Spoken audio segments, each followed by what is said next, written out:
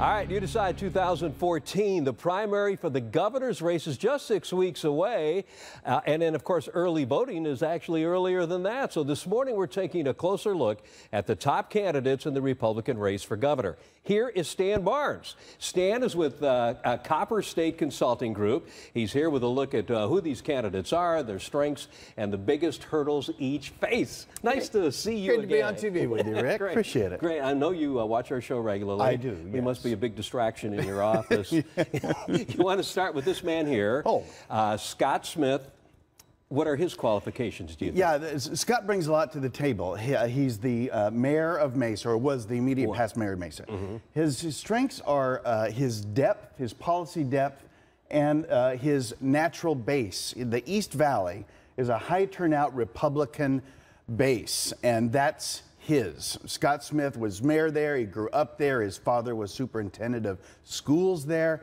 He's got a deep taproot in the East Valley and a great reputation out there of policy, substance. That's what he brings to the table. He's also, his background is in home building, and wasn't he president of a couple of home companies? He was. He has a lot of success in the private sector, as do some of the candidates. But he has an even more remarkable success in the public sector as leader of Mesa. Okay, negatives? Negatives are, they all suffer from a certain name ID that they don't have statewide. And so far, he has not raised quite the money he's wanted. So he hasn't been on television as much as some of the other candidates. Boy, I'll agree with that, because all you see are ads for this man and his, I guess the other opponent, Christine Jones. We'll get to it in a second. This is Doug Ducey. Yeah, Ducey, his strength is that he's raised over $2 million. And in Arizona politics, $2 million gets you a lot of TV time. So if you're watching this show or any other show in town, you're probably watching a Ducey ad where he's telling you about himself as a successful entrepreneur in the ice cream business, the Cold Stone Creamery, and as state treasurer. He's run for statewide office as treasurer. He won.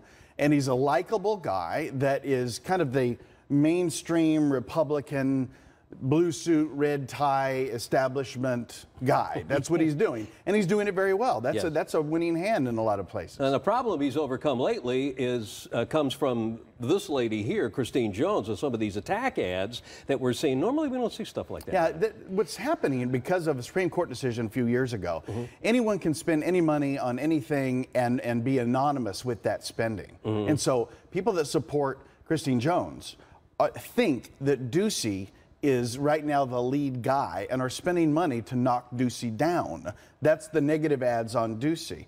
Ducey's friends also have their own negative ads against Christine Jones and Scott Smith previously.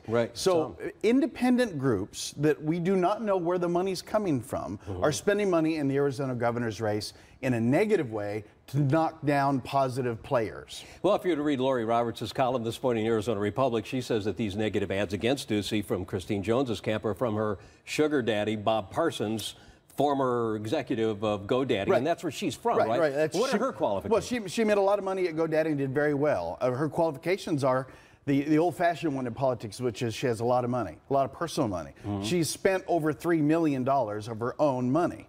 And that's a great qualification in Arizona politics. Her negative is no one knows who she is. She has no political experience. And if it weren't for $3 million, she'd be just a woman in the phone book living her life. But instead, you can buy a certain degree of name ID, and that's what she's done. Okay. Now, the next candidate has statewide recognition, does he not? He does. Ken Bennett is our President Secretary of State.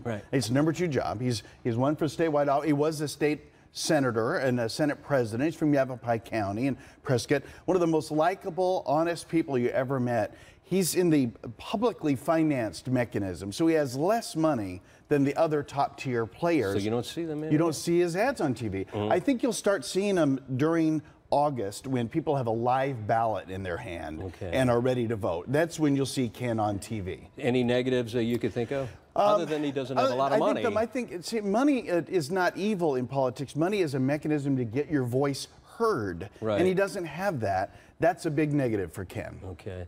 Our final candidate is on the other side of the aisle. Yes.